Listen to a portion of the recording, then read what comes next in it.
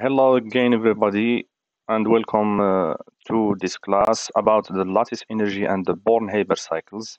Okay, and during this class, we will be trying to give a definition of the lattice energy. We will talk about the enthalpy change of atomization, the electron affinity, and also we will be talking about the trends in electron affinities for the group 16 and 17, which means for the nonmetals and the halogens in the periodic table. Okay, so the lattice energy. Let's try to give a definition for this energy. And before doing this, as you can see here, that to form bonds or during the formation of bonds, there is an exerting of heat, which means that this reaction is exothermic. It's an exothermic process. Here, the energy is released actually when the bonds are formed. And for breaking bonds, once we are breaking bonds in a chemical reaction, this process is an endothermic process, which means here that the energy is absorbed to break the bonds. Okay, these 2 points are interesting in our class. Okay, so as you can see in this image here, we have a lattice, a crystal lattice here, which is the lattice of NaCl compound or ionic compound, or what we know as the salt, the table salt. Okay, so to make this salt, actually we will be combining between two ions, the Cl- ions and the Na plus ions. Generally, salts are made by combining between a metal and the non-metal elements. Okay, two. Generally, the non-metal is group 1 or group 2 elements, which means the alkali metals or the alkali earth metals, group 2 elements. And for the non-metals, the non-metal ion, it's generally a halogen, which means group 17 elements. So the combination between these two ions will give us a crystal lattice, which is a salt, generally a salt. So for our salt NaCl, we will be combining between Cl- and Na plus ions to make it. Okay, so those ions here are bonded together by what we call attractive forces or electrostatic attractive forces. Okay, electrostatic forces of attraction. So here the ionic bonding is a bond which is made between a negatively charged anion and a positively charged cation, and the electrostatic forces are what attract those two ions together to make a bond. Okay, that's it. So now let's take a look about the lattice energy. What is it? What is the lattice energy? So, as a definition, the lattice energy is the enthalpy change. When we say enthalpy, it's the same as saying energy. It's the enthalpy change when 1 mole of ionic compound, which means a salt in general, of ionic compound is formed from its gaseous ions under standard conditions. Good. Let's see these two examples here. So let's pretend that we want to make the salt, which is a crystal, a solid crystal, NaCl, like what you can see here. Sorry. Okay, like what you see here, NaCl. So to do this, we will be starting by combining between two ions in their gaseous state, as the definition says. It's the enthalpy change when 1 mole of gaseous ionic, excuse me, it is the enthalpy change when 1 mole of an ionic compound, here is it, is formed from its gaseous ions under standard conditions, which means that we will be starting by combining between a metal ion and a non-metal ion in their gaseous state to form the solid crystal. Okay, and the energy needed during this reaction is called the enthalpy change of lattice. Okay, and this zero here is referring to standard. So the standard enthalpy change of lattice is this enthalpy change you can see here, delta H standard of lattice, and its value is, in this case for NaCl, is equal to negative 787 kilojoules per mole. Now let's see for magnesium chloride. This is also a salt. Okay, so to make this salt, we will be starting by combining the ions in their gaseous state. Now we will be combining a group 2 element, which is the magnesium ion in this case, in its gaseous state, plus 2 chlorine ions. Okay, Cl minus in their gaseous state also to have our crystal MgCl2.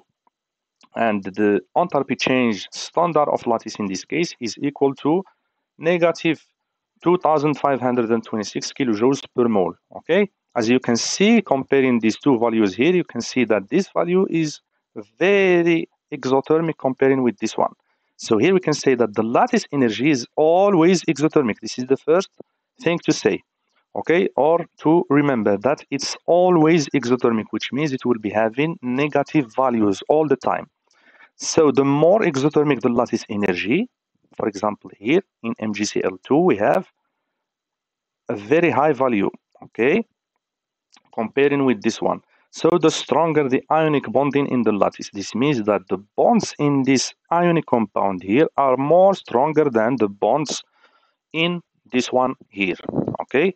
And as you can see here, talking about the standard conditions are the conditions for temperature and pressure, which means the standard temperature is equal to 298 kelvins or 25 degrees Celsius, which means room temperature. And for the pressure, it's equal to 1 atmosphere. Good. Now let's see, or let's take a look about the enthalpy change of atomization. As a definition, the enthalpy change of atomization, or the standard enthalpy change of atomization, we refer to it by delta H standard of atomization. It is the enthalpy change or the energy when 1 mole of gaseous ions is formed from its element under standard conditions. Okay, so the atomization means that we will be starting from the element in its standard conditions and we will be forming the element in its gaseous state. Okay, so the energy needed here is called the enthalpy change of atomization. Okay, so let's see for the first example here. For lithium, we will start from lithium solid into lithium gas. So we'll start with the lithium in it with the element in its standard conditions. Sorry, to make the element in its gaseous state. And as you can see here, it has a positive value, which means that this reaction is endothermic. And now for chlorine, we will be starting from the element chlorine, which is a diatomic element, okay, to form the chlorine atom in its gaseous state. Actually, the element chlorine is found in nature in its gaseous state, okay, but it's a diatomic element, and diatomic elements can be gathered in this sentence here. As you can see, I bring cookies for our new home. Okay, I stands for the iodine, I2. Br stands for bromine, Br2.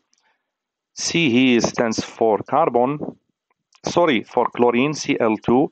4 is for fluorine, F2. Oxygen is standing for the O here is standing for the oxygen, O2, N from new stands for nitrogen, N2, and H is standing for the hydrogen. Okay, so as you can see here, all those enthalpy changes of atomization are positive, which means endothermic.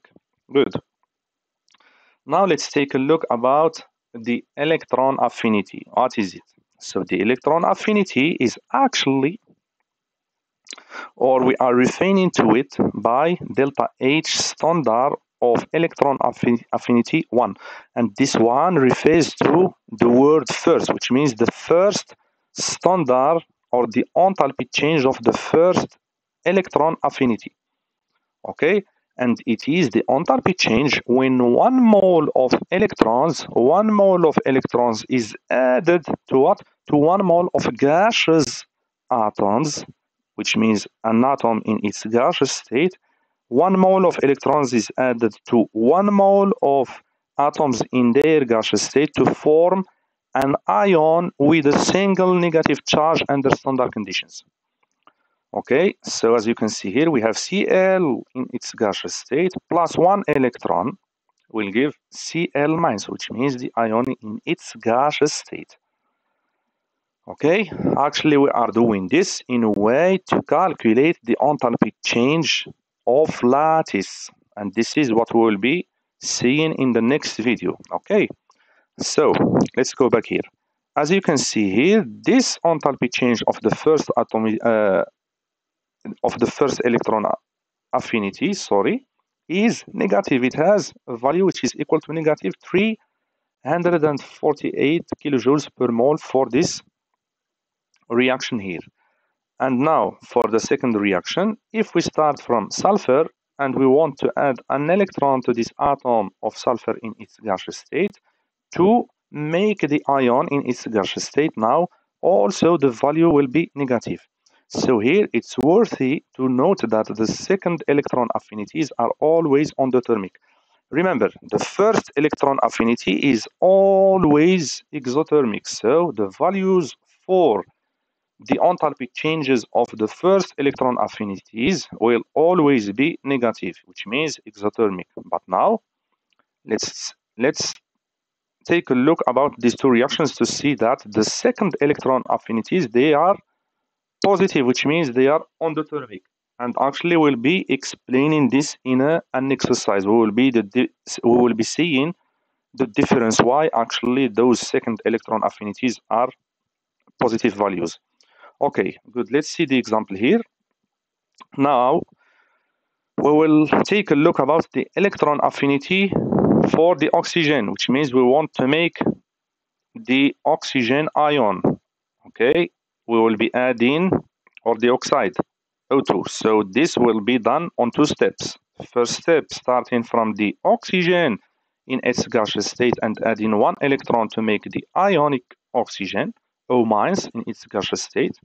Okay, this is the first electron affinity, as you can see here, its value is negative, which means exothermic. Then to add the other electron, we will be starting now from the ion O- in its gaseous state, and we will be adding the second electron to make the oxide ion O2- in its gaseous state. And for this reaction, the enthalpy change of the second electron affinity is positive, and it's equal here to positive 798 kilojoules per mole. Okay, so now the overall enthalpy change in forming the oxide O2- will be actually the sum of these two enthalpy changes, which means that we will be adding together the enthalpy change of the first and the second affinity. Okay, and as you can see here, that the enthalpy change for making this oxide ion will be equal to delta H standard of the first electron affinity plus delta H standard of the second electron affinity. And we will be calculating the value, which is found to be positive 657 kilojoules per mole. Good. Now let's take a look about the trends in the electron affinities. Okay, how the electron affinity is actually changing across a period and across a group. Okay, so let's see here that there is actually less experimental data about the electron affinities compared with the ionization energy, which means that there are not a lot of data about these electron affinities comparing with the ionization energies. Okay, so here we can say that generally the electron affinities for the nonmetals, which are group 16 and 17, the nonmetals and the the halogens are for nonmetal get more negative, which means more exothermic across a period. Okay, so going across a period. So going across a period from the left of the periodic table to the right of the periodic table, we can say that the values are more negative.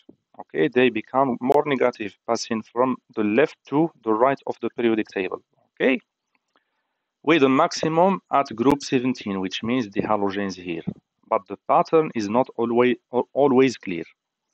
This is sorry, there is no clear pattern in electron affinities down many groups apart from group 16 and 17. Okay, so let's see here for group 16 and here for group 17, which are the halogens.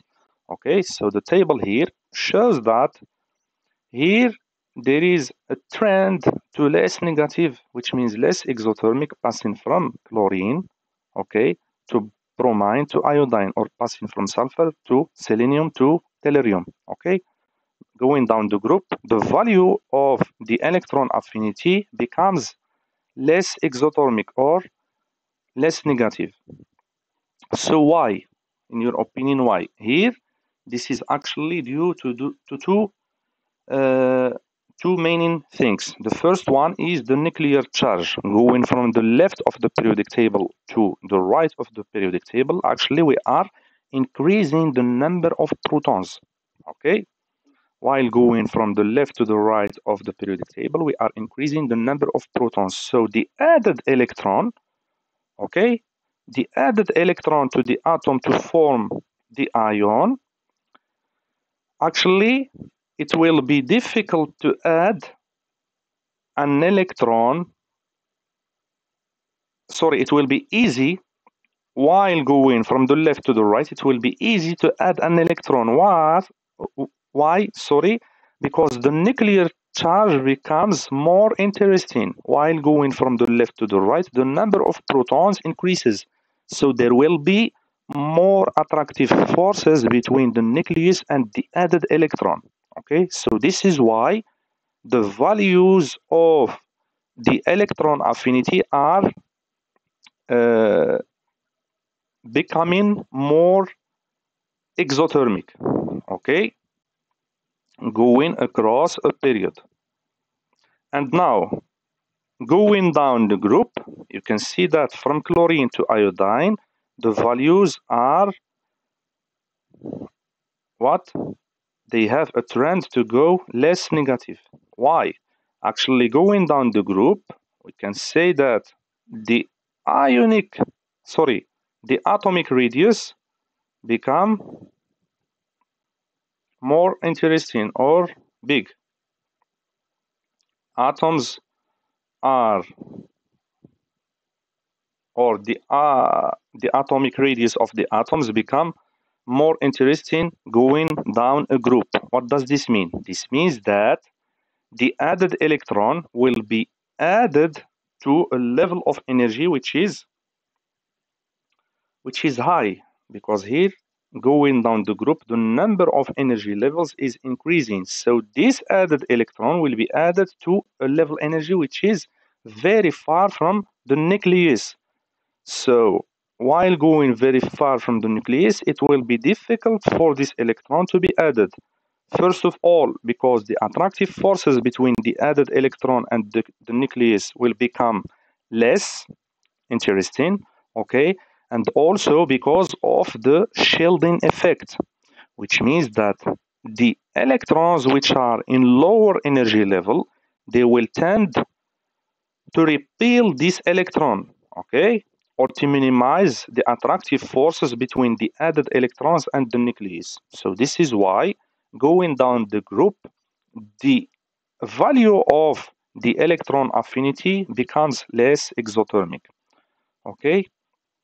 And here we can add that for fluorine, it's not actually following this trend.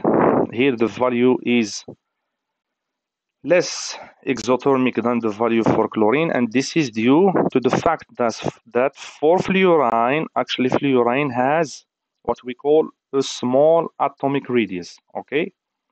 By having a small atomic radius, it will have a high electron density, which means that the electrons are in a small volume, okay? So they will repel, those electrons will repel each other, okay? The repulsion between the electrons is very high, and then the added electron cannot be attracted to the nucleus, okay? So this is why this trend of the electron affinities are like this in group 16 and group 17. Actually, in group 16, It's the same thing for those atoms, okay, going down the group from sulfur to selenium to tellurium. That's it. So thank you for watching, and please don't forget to share, like, and subscribe, and let a comment if you don't mind. Thank you for watching, and goodbye for now.